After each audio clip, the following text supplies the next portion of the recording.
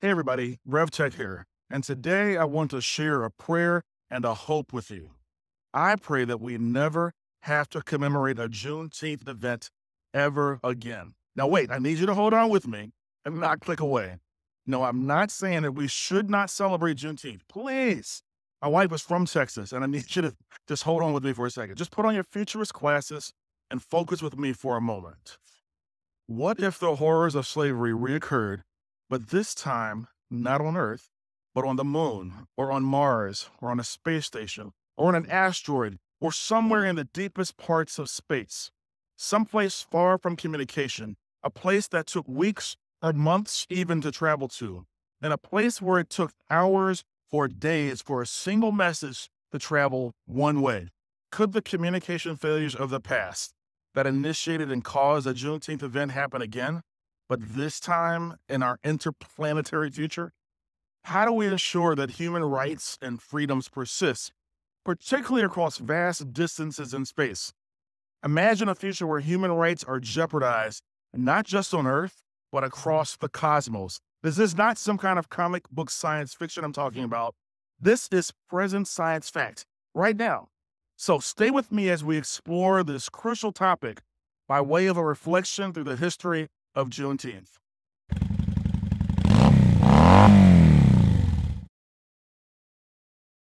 All right, trust me on this. You have to hang around for the call to action because I'm going to suggest something I don't think anyone has ever mentioned before. I know it sounds crazy in the life of YouTube, but I really think so.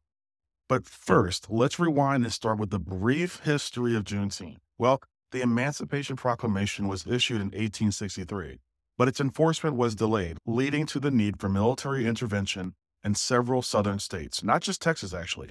On June 19th, 1865, 2.5 years later, freedom finally reached Galveston, Texas, but not before thousands of lives were impacted by the delay. And get this, Louisiana and Mississippi and Alabama and Georgia and Arkansas, please don't ever say Arkansas, and Florida and Tennessee and both Carolinas were not freed up until time around this as well. So Texas just happened to be the furthest one away.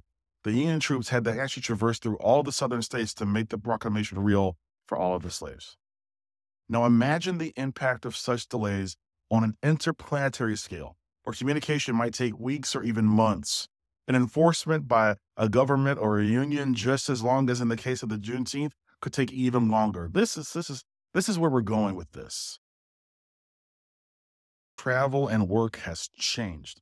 We've moved from local societies to an intra/intercontinental economy to now a global economy. But have you considered how now we're beginning to enter an interplanetary era? Yes, interplanetary. With plans to colonize the moon and Mars, our future is rapidly expanding beyond planet Earth. Elon Musk aims to establish a colony of 1 million people on Mars by 2050, a vision that includes building a fleet of 1,000 starships. Around 6 have already been created and tested. The final version is hinted at being released last month, which means that it could show up pretty much any day now. Each of these starships can carry around 100 people, and the goal is to launch 3 flights every 26 months, starting in 2026. That's a year and a half from now. And if you think that's unrealistic, remember when we thought it was impossible to have a rocket booster go up into space with the ship and come back down to its launch pad and land perfectly vertical, upright, in a space the size of your living room? Well, that's all happened. So what happens when messages of hope and faith are missing from colonists isolated so far away? Or what happens when communication between these distant colonies and Earth begins to fail? Or when corporations that are too focused on profit violate human rights? How do we ensure that freedoms and safety are sustained? Well, during a visit to a small island off the coast of Kodiak, Alaska, I saw firsthand how fragile our connections can be. These islands that I visited were used by the U.S. Army during World War II, and this one in particular had electricity running through a cable that stretched across a huge bay. I thought about what would happen if that cable were cut. There's already no internet, and some parts of the island have no cell service, but coupled with no power and limited communication, the isolation could be overwhelming. Or how about when I just happened to be hanging out in a rare glacier lake with freezing rains and icebergs chewing in the water, and the only sign of life being that random black bear and mountain goat you for sure can't see in this picture on the screen. with no internet or cellular connection. My mind just goes, what if? What if? While these experiences are not unique to the places I'm visiting, I'm sure you could think of many places in your own mind's eye, but they do remind me of how critical persistent communication is, especially as we expand into space. Without reliable communication, we risk repeating the failures of the past on a much larger scale. Let me just restate it again. Persistent communication is vital. Imagine a situation where Mars colony faces a crisis, and due to the vast distance, it takes minutes or even hours for messages to travel back and forth to Earth. Delayed decisions would cost lives. We have to create robust communication systems that can handle these distances and ensure timely responses. So, RevTech, that makes a lot of sense, but churches and organizations are not communications or engineering firms. So, what does outer space have to do with ministry and service? Well, hold on to your britches, chill out, and take a dip from the cold pool, because that's exactly where we're going and what we're about to talk about right now. The mission of nonprofits and churches becomes even more critical as we expand into space. What happens to our visions, our missions, and even our commissions of faith and hope and love, and even justice, when we are separated by great distances and asynchronous communications? Okay, that's basically communications that's delayed and not real time. Christianity experienced this during the diaspora of AD 70, upon the destruction of the temple and the great persecution. Letter upon letter in the New Testament are written to people who are exiles in the diaspora and foreign countries trying to figure out who they are and what they believe in a new land. Conversations abound about people leaving churches and membership organizations, about shrinking churches and organizations struggling to stay alive, conversations about church survival and organizational growth and church growth and cultural engagement and theological and doctrinal fundamentals. They have blown up all on this side of the moon over years and years and years. How many more questions and debates and, dare I say, even fights may grow in the context of folks traveling beyond the planet? Personally, I'm thinking about how will I pass on my Christian values, my family values, and my family histories to my children if they eventually make their way into space. I'm actually talking to my son, who's in the 10th grade now, about joining the Space Force and literally in his lifetime becoming one of the first people to fly in outer space. I'm thinking, who will be the moral and ethical voices in new lands without governments run by corporations and businesses?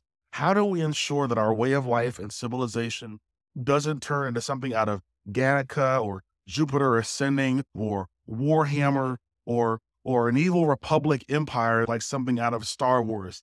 It's ha-ha, but it's also really scary in a very real way. It's crazy, but with spaceships preparing to travel away from the Earth in less than 2 years to explore new frontiers and find new resources and inhabit new places that we have never lived before, doesn't this smell very much like we're repeating history when our former ancestors traveled to a new American frontier to explore, to find new resources, and to ultimately inhabit places they'd never been before? Huh? Yes, this isn't science fiction. This is science fact. So I wanted to say this was a call to action, but it's really what I think is a call to challenge. Some folks will think that I'm crazy here, but you need to listen to these, especially point number 3, because it's going to blow your mind. So the first thing I think we have to do as nonprofits and churches is to interrogate the past. You know the quote, those who forget history are destined to repeat it. Yes, it can be painful, but let's look back and learn and move positively forward. It's hard. I know it is. But I believe we can do this, and I believe America is uniquely poised for this. But you'll have to wait for the Independence Day video that I'm working on to learn more about that one. Anyway, our history is not perfect. Look, we've got Juneteenth that we're talking about right now, but there are things that we can celebrate, and I definitely don't want us to throw out the American baby with the bathwater. The second thing, I believe in moral and ethical injunction. Churches and nonprofits are the holders of the moral and ethical keys, and I don't want to give that up. I started this channel because I want to be a Christian faith voice in the world of AI and future technology. Our voices must be in the planning and the execution and the implementation of settling beyond the stars. And particularly for Americans who live under the reality of religious freedom, I don't want us to lose that freedom, so somebody has to be in the room where it happens. where the sausage is made. I'll have some links in the description for real live organizations that you can research and consider joining to be a moral and ethical voice in this space. See what I just did there, the whole space plan? Number 3. So here's the craziest but realest thing that you may have heard all year long. I want our organizations and our churches to take seriously the need to seed the stars with our mission. Yes, I am saying that churches and nonprofits should start thinking now about what it looks like to expand our presence beyond planet Earth. Yes, I know it sounds crazy, but church planting on another planet is really real, and we should begin thinking about it right now. Someone's going to say that this is proselytizing. I don't think so. I think that it's who we are as churches and nonprofits. We have visions and we have missions and we even have commissions for a purpose. And whether it's through a church service, a community meeting, the internet, legislative policy, theological statements, books, social media posts, and yes, even YouTube videos like this right here, we have a message and a purpose to share. And if a spaceship is leaving in 2 years, what voices will be heard when that ship lands on a new planet? As we wrap things up, let me reshare what I said at the very start. My prayer is that we never have to commemorate a Juneteenth event ever again. Never, ever, ever. Achieving this requires us to boldly go where no church organization or Christian has gone before. We must be pioneers in this new frontier, ensuring that human rights and freedoms are upheld, yes, across the cosmos. Join me on this trek, and together we can create a future where everyone's rights are protected no matter the distance. RevTech out.